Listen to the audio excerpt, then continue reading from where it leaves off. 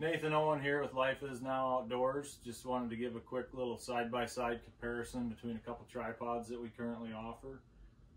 First one would be the FATBOY Traverse 3-section carbon fiber. Retails on FATBOY's site direct for $750. Dealers have them for $675. 5 pounds, 14 ounces overall weight. The maximum height goes to 66 inches. 42.8 millimeter on the main tube. Has lifetime warranty. Includes a zippered padded carry bag. Maximum weight rating of 100 pounds, and when folded up, the legs basically come to a point and don't cross. This was the setup that I ran for a lot of last season. Had no complaints about it. We did a lot of hunting in and out of the vehicles a lot, banging them around, throwing them around, didn't have any issues. I'll take this one out to maximum height here and show you.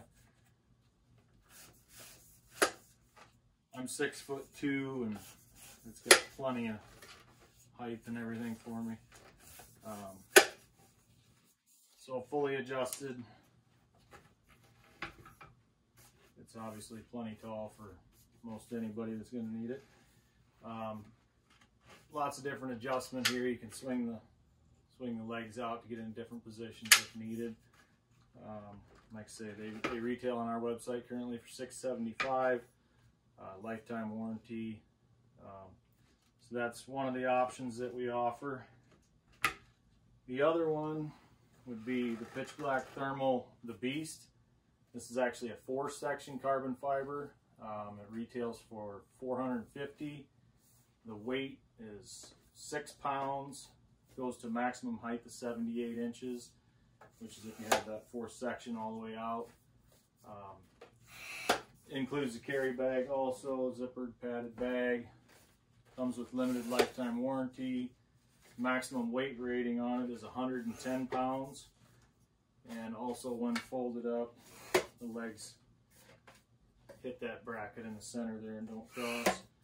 I believe both of these are imported. I know FATBOY had some design here in the US, but Pitch Black Thermal basically found a company that will private label, and they feel builds a quality product. They're putting their name on it. 42 millimeter main tube, basically same overall carbon fiber footprint as the FATBOY. I ran this one for probably a couple months, and I've had 0 issues with it. I know a few other guys that are running them currently, and had zero issues with them. Look to do some shooting probably off both of these this summer, and maybe give a few more reviews on them, but just wanted to give a little side-by-side comparison between the two of them.